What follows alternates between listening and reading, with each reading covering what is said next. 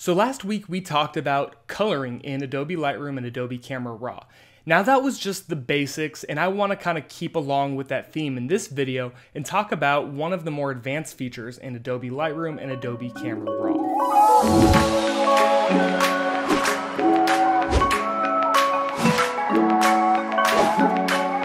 So everybody knows about the basic coloring tools in Adobe Camera Raw and Adobe Lightroom, those being vibrance, saturation, white balance. Those are sort of the basic tools, and they can get a lot done in your images, but there's a few other tools that are, I would kind of argue, they're sort of hidden in Adobe Lightroom, and not a lot of people even know they exist. Now this tool I'm talking about is called the tonal curve. Now if you've ever seen the tonal curve, you might kind of assume it's only for adjusting the brightness of the image, maybe, you know, adding contrast or less contrast. But it's actually a very, very powerful coloring tool if you know how to use it properly. So I'm gonna go over how to use this tool, and we can go together and edit a photo and show you how it kind of works. So before we go over this tool, I do wanna go over a few basics of just how color works in cameras and on computers and screens and stuff like that, because it works a lot different than you may have been taught in elementary school. Now in elementary school you learned about the primary colors, those being red, yellow, and blue. Now red, yellow, and blue, you know, if you mix them together using paints, you can make any color.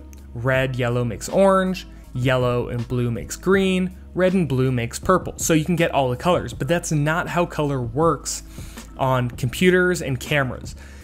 If you were to mix green and red paint, you know, actually painting like finger paints or something like that, you'd probably get like a brown color. It wouldn't be very appealing. But if you mix red and green on, you know, Photoshop or something like that, it's gonna end up being yellow. That's just how it works. And I'm not really gonna go over the finer points. Maybe I'll do that in a different video, but that's just kind of what you have to be thinking. Now, why is this important?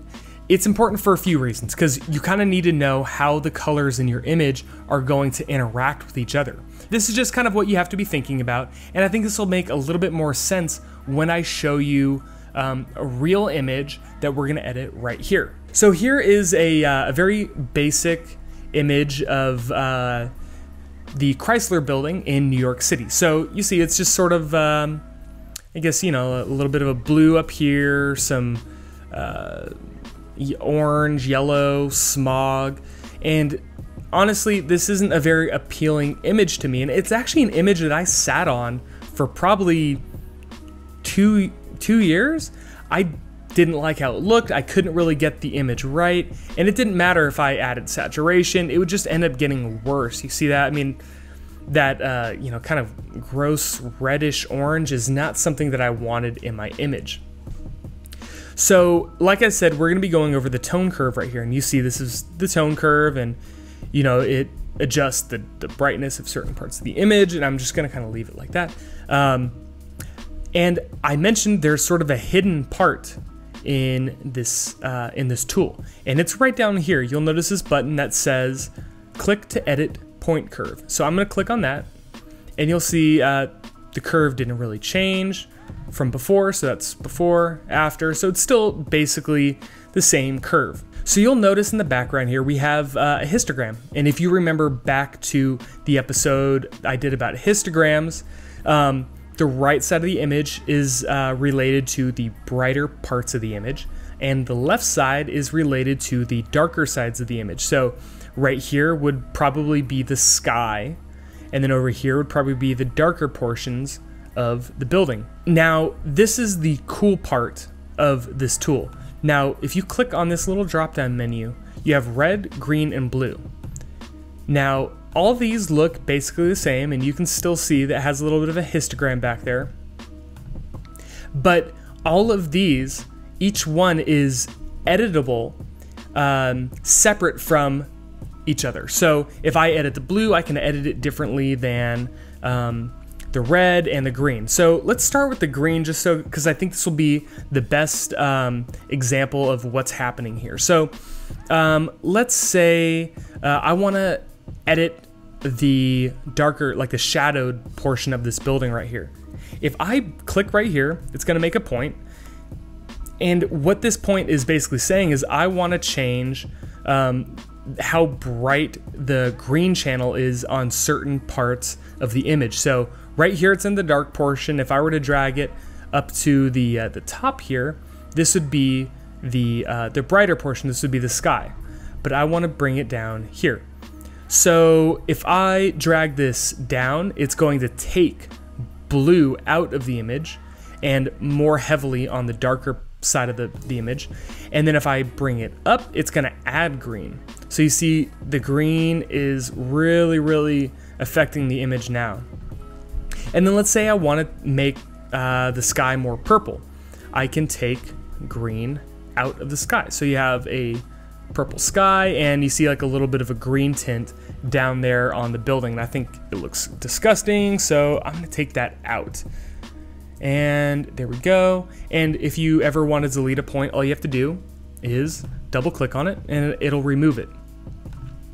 So what I'm gonna start with is red, because the most important part about using this tool is knowing what you want your image to look like in the end. You know, at least a general idea of what you want it to look like. So my idea is I want the sky to be sort of a purple magenta, and then maybe I want to retain a little bit of the dark blues and purples on this side of the building right here. So my first thing I'm going to do is remember back to the color wheel.